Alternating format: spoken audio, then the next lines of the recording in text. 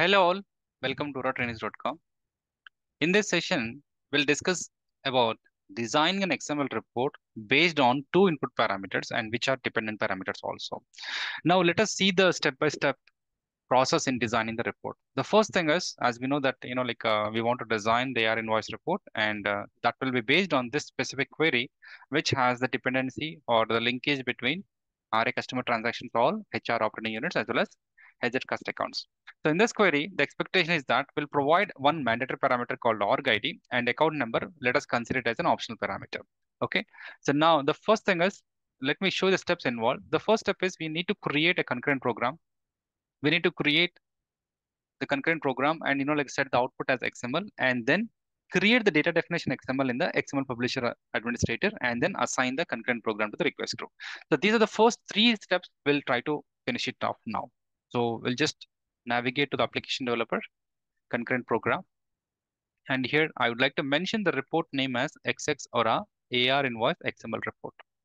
And the short name, I would like to go with this name and application name, I'll go with application object library. And here the executable should be xdod.texe and the output should be XML. And we want to have two parameters. So in the data model or data template XML, already I have designed it. And here, these are the two parameters I would like to consider. So one is p org ID. So I'll just go here in the parameter section and I'll just mention p org ID. And token also, I'll just go with the same thing. And Valueset for now, I'll just go with the 10 number and 20. Here also, I'll go with the PCust account ID. And yeah,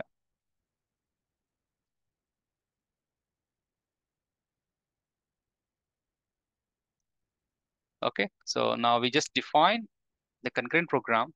We have defined two parameters. And now the next step is, let us create the data definition XML. Now let me show you the data template file or data model file, we call it as. And here the data template name, I mentioned it as XX or AR invoice underscore report, description AR invoice report. We mentioned two parameters in the parameter section. And the SQL statement, the one which I have shown you just now in the SQL developer, is the one. We have the mandatory parameter called org ID and the optional parameter called cust account ID. And then we have the group structure, in which we are providing the four elements: BU name, transaction number, account number, as well as transaction date. Now, this is our data model XML. So we'll navigate to the XML publisher administrator.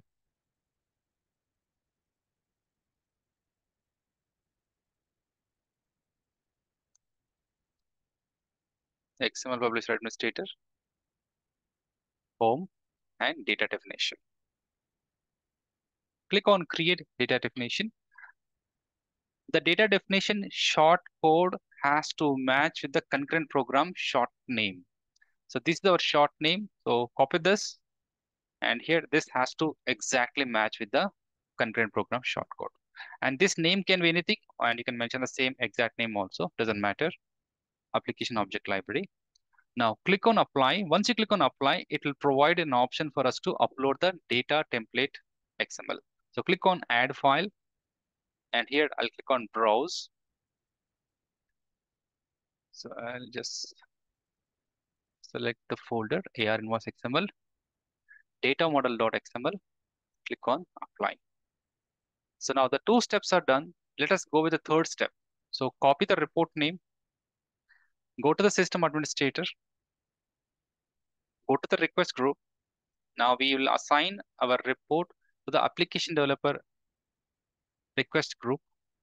And here I'll just insert new record and I will assign here. Save it, navigate back to application developer. Now I'll try to run the program. And it has, or it requires two parameters. So let us provide the parameter for now. As of now, we have just assigned the number value set, not the exact value set for which we'd like to provide data. For now, I'll just assign org ID as 204 and maybe let us take one customer account ID. Let's say I'll take it as 45, this one, and click on submit. And let us see what it provides. We just provided cust account ID as well as org ID. Both we have provided. Yep. Click on view output. and let us see whether it's working or not. Yep, perfectly. So it provided the list of records which are based on the provided organization ID as well as cust account ID, right? Now save this file, like I'll save as, so I'll just go to this folder, the place where I'm designing the reports, and let us save the sample output, XX or a ER invoice data.xml. Now we have the data. Now let us design the fourth step, or let us start with the fourth step wherein we have to design our RTF template. So I'll just open MS Word and I will save the RTF template XX or a ER invoice TMPL, and the file extension should be RTF. Click on save. If at all, if your plugin is not showing here, just enable it explicitly.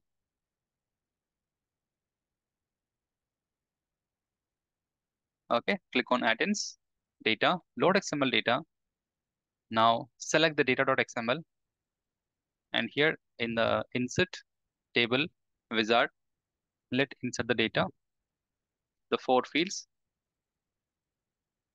and finish. That's it. So the template is almost ready.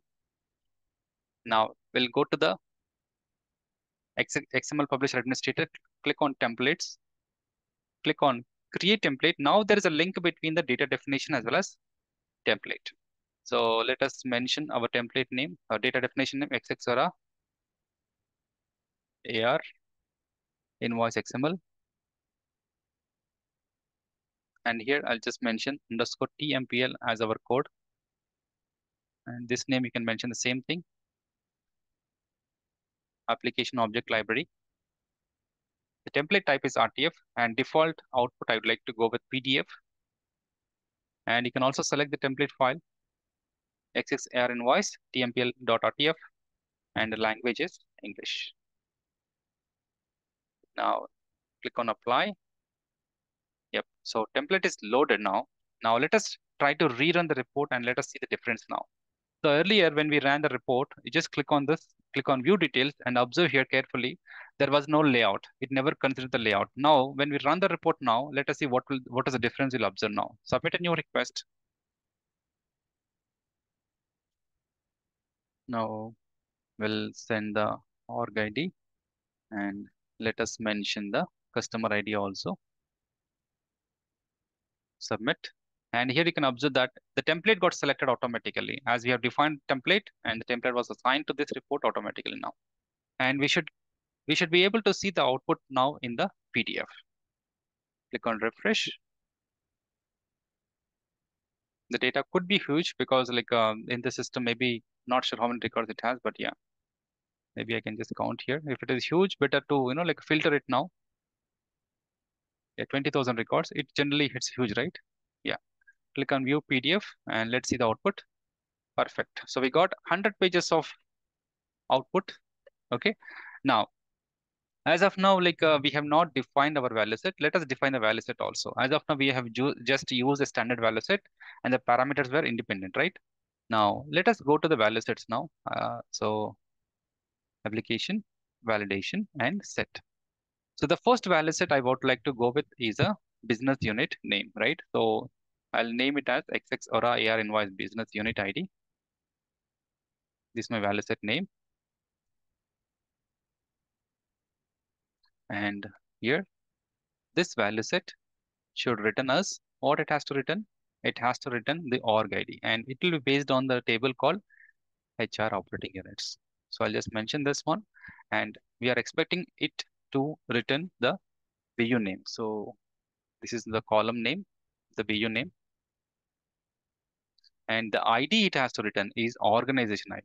The ID is organization ID. Okay. So, yep. This is our value set name, which is a table value set, but there is no dependency or there is no where clause.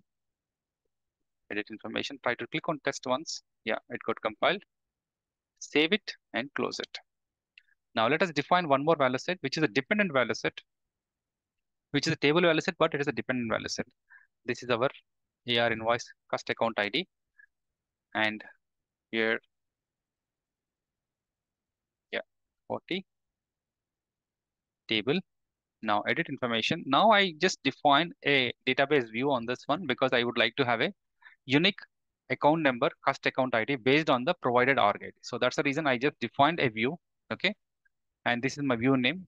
And you can see the logic behind the view. It's like a join between three tables. And here we are getting the distinct account number, and we would like to consider the org ID as an input. Okay. So the view name is, this is my database view. So I'll copy this view name here. And what are the columns we are expecting from this one? We are expecting account number as well as cust account ID. So I'll just mention account number here and the cust account ID. Yeah, but here comes the twist where there is a dependency here. We have to pass the org ID from the earlier parameter. So I just mentioned this one. Org ID is equal to envelope colon $flex dollar dot the first value set which you have defined, comma, org ID. So click on test. It got compiled. Save it. Now go back to the concurrent program.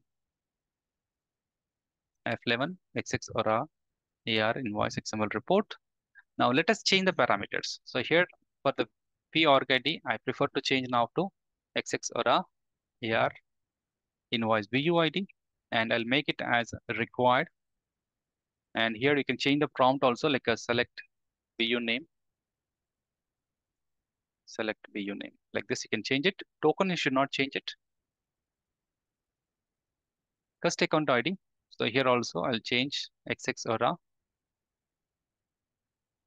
AR cust account ID, and you can select cust account number, and now save it. Yeah, let's close it and now try to run the report and see what happens now.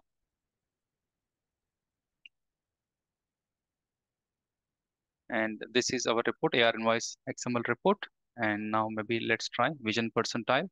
And you can observe here, let me cancel once. Yeah, let me click on submit once. Wait. Yeah. So now here account number is not selected until unless you select the BU name. So I'll say vision operations. Yep. And now click on this one. It should show all the invoices numbers, or sorry, it has to show all the account numbers which are having invoices under this BU. Now, well, we are trying to pull all the invoices of the customer number 1005 as well as the BU which belongs to vision operations. Now click on submit.